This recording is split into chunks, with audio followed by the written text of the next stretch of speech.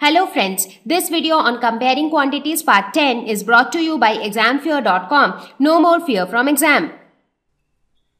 Now, when we deal with percentages, we also deal with addition or subtraction of percentages. So let us see how do we handle addition and subtraction with percentages. So let's look at examples to understand this. Let's say what would you do if you have to add 50% to 30%? How would you add this? 50% plus 30%. So the addition, so basically what is 50%? It is nothing but 50 out of 100. What is 30%? It is again nothing but 30 out of 100. So basically this would be 50 plus 30, which is 80 out of 100. So this would actually be equal to 80%.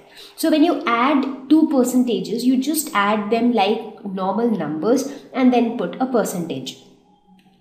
Let's look at another example. Let's say you are adding 23% with 5.1%. So what you do, you just add 23 with 5.1. So you get 28.1%.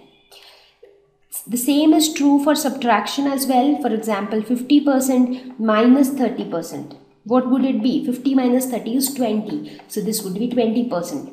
Similarly, if you talk about 80% minus 30%, so what would it be? This would be 50%. So basically addition and subtraction on percentages are as simple as addition and subtraction on whole numbers or any other numbers.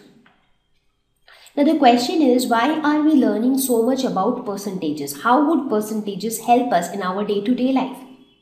So for this, let me give you a problem statement. Let's say that I tell you that I save rupees 400 from my salary. And if this 400 is 10% of my salary, can you guess my salary?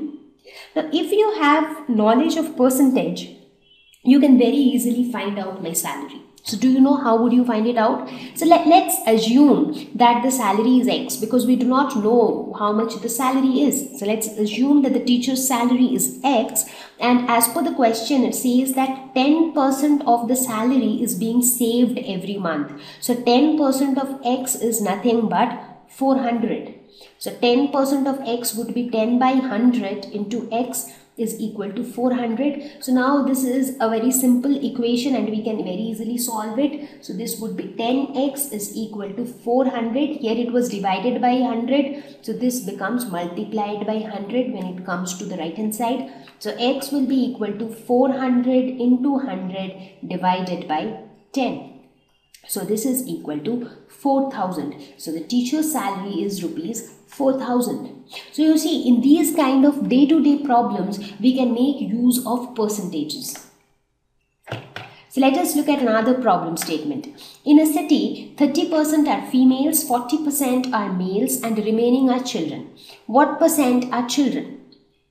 Now, we do not know the exact number of males, females or children in that city, but we are just interested in the percentage. Why? Because that would help us to know that whether we have very lesser number of females or very less number of males. So it gives you an idea about the number of males and females you have in that city.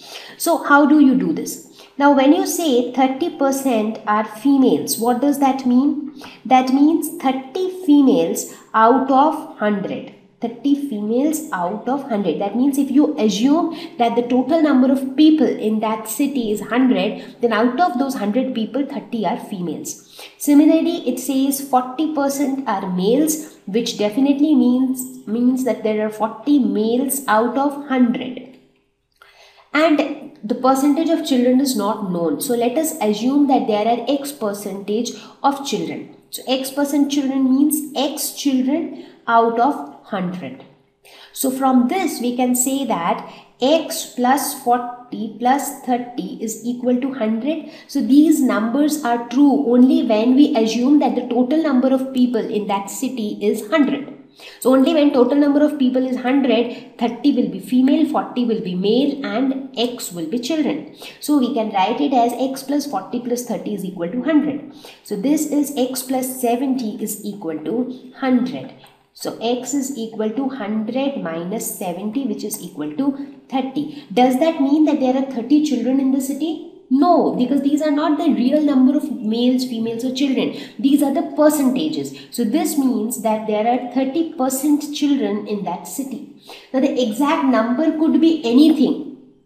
Right, the exact number could be anything. Here we are only talking about the percentage. So if we assume that the total number of people in that city is 100, in that case there are 30 females, 40 males and 30 children. So basically we are talking in terms of percentage. Now in case there are 1000 people in that city, in that case the number of females would be 30% of 1000. So 30% of 1000 would be 300.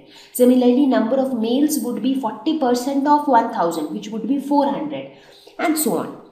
So this is the usefulness of percentage. Thank you. Please visit examfear.com for free quality education. You can learn with a simple 4-step learning process wherein you can watch video lessons, you can ask your questions, you can refer notes, and you can take a free online test. We have content for class 6 to 12 on physics, chemistry, mathematics, and biology along with practical videos. So please subscribe to our channel for daily updates. Thank you.